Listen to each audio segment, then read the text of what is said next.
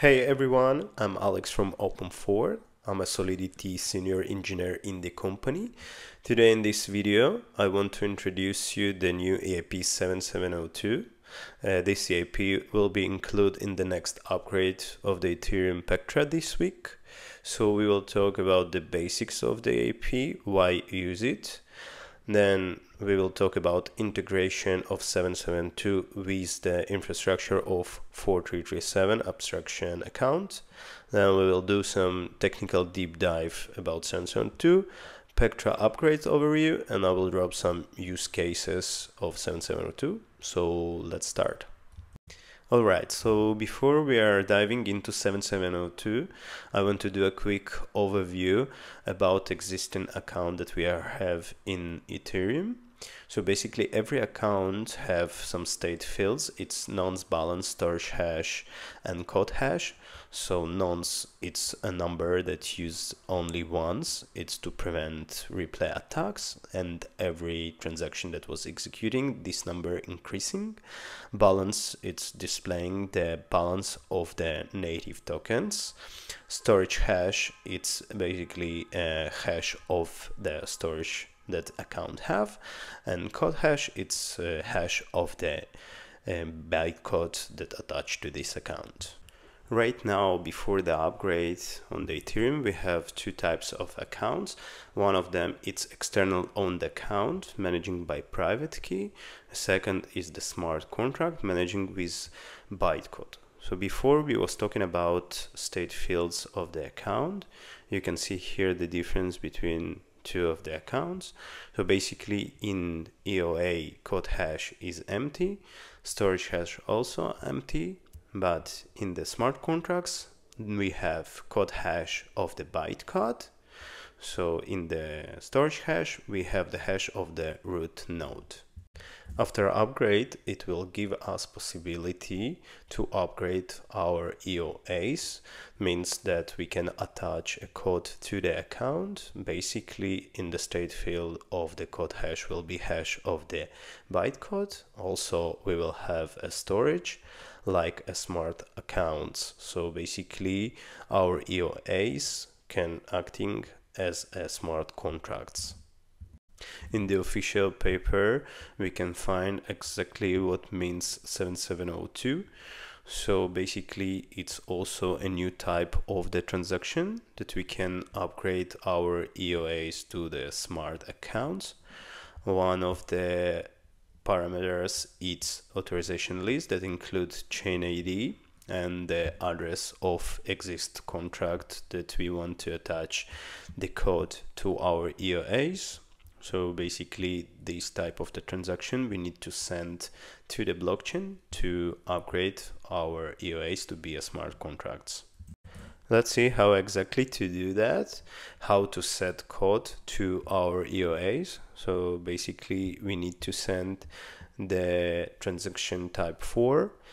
So we need to define this parameter of authorization list with chain ID and the address of exist smart contract and the code that we would like to attach to our EOAs. So we can set up many authorizations. Then we are defining which chain it's gonna be and the address of the contract on this chain. So basically every chain we can attach different contracts or different logic that have the smart contract. So basically each chain that's contract deployed and have a Solidity code and functionality we can attach to our EOA, and our EOA can execute this code that existing in the different blockchains. If we want to attach on every chain, so we just can set up in chain ID 0 and the address. So you can read more in the official paper of the EIP how to do that. So basically this is the way how we are attaching code to our EOAs. At this moment it sounds confusing, but let's take a look on the transaction lifecycle, and maybe it will clarify some stuff. So basically, after upgrade, we are executing a regular type of the transaction, type 0 or type 2, with call data exactly for the functionality and the code that we are attached to our EOA. So for example, it could be, let's say, to send some tokens to other address or execute any transaction like swap or mint NFT. So we are sending this call data to our address, so basically the address of the external owned account with this call data. And we have to know that in the functionality of the smart contract we have this possibility to execute exactly the function that we want. It could be any function, it could be any code that's attached to the our EOA. So basically we are sending the transaction, it's going to the code hash, see what the selector of the function we are calling. Then if we are needs to access to the storage, so we have the storage hash, and if we need to change states or storage variable, so we also doing by executing the code of the smart contract that we are attached to our EOA. So basically, why we need this EIP? So this EIP give us possibility to attach any type of code that existing in the blockchain, and we can borrow this functionality and using with our EOAs. Also, it's give us possibility to have a storage. So basically, right now our accounts have a storage and code, so we can store in our EOAs a different type of information, as we was using, for example, a smart contracts to store a different type of variables or information that we want, and also executing any logic or any functionality. So basically our EOAs also can be a smart contracts and have this functionality. Many times I've seen in the social media different tweets or posts about that why we need 4337 if we will have 7702, or if 7702 gonna change 4337. So basically it's not gonna change, it's gonna work together. So we still need the infrastructure of the 4337, like paymasters and EntryPoint or bundlers. So basically in this diagram I will show you exactly how 7702 will work together with 4337.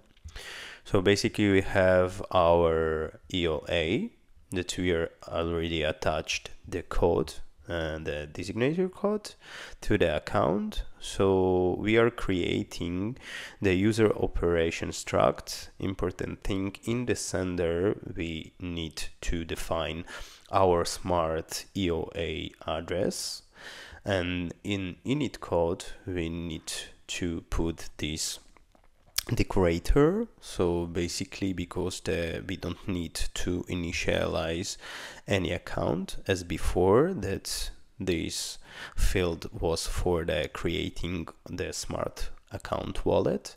So right now we don't need to deploy any smart account in the blockchain, we just putting this decorator, and the other fields is the same right now.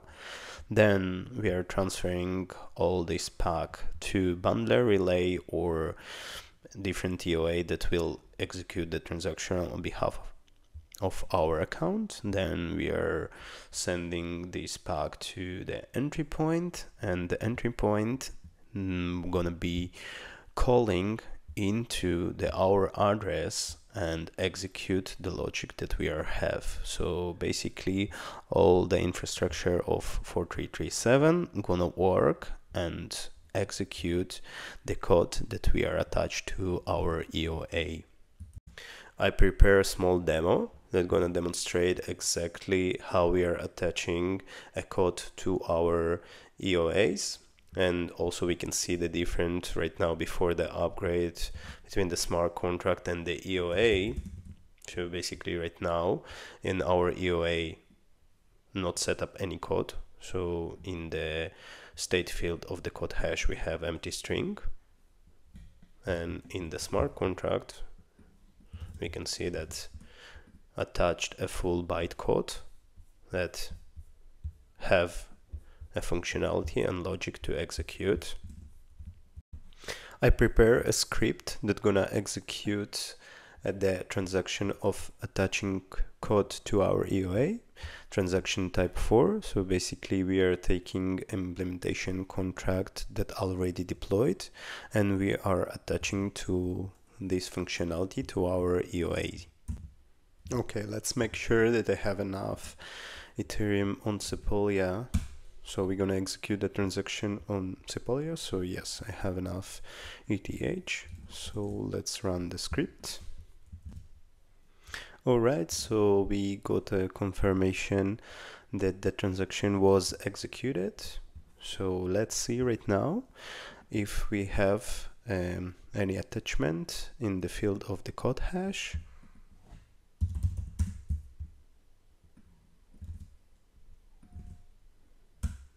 So right now we can see that to our account EOA attached a code of implementation existing smart contract in the Sepolia. So we can take this address and to see exactly what the code have this smart contract. So you can see right now we have some prefix that describing that exactly we did the upgrade of our EOA and which designator the address of the contract we took the functionality and attached to our account. So what means this prefix? It's EF0100. You can check on the EIP and official paper exactly what it says. So it's the delegation indicator, just to explain or show that we did the upgrade for our EOA and right now he can be with the functionality of smart contract and execute a logic that the code we are attached. So let's wrap up. So we know that for upgrade our account to be a smart contract, we need to send a new type of the transaction type 4 with authorization list that define in which chain and which deployed smart contract a code we want to borrow and attach to our contract. We understanding the full cycle of the executing transaction after the upgrade, and also we can see that 7702 gonna work together with 4337 and executing transaction with current infrastructure of abstraction account.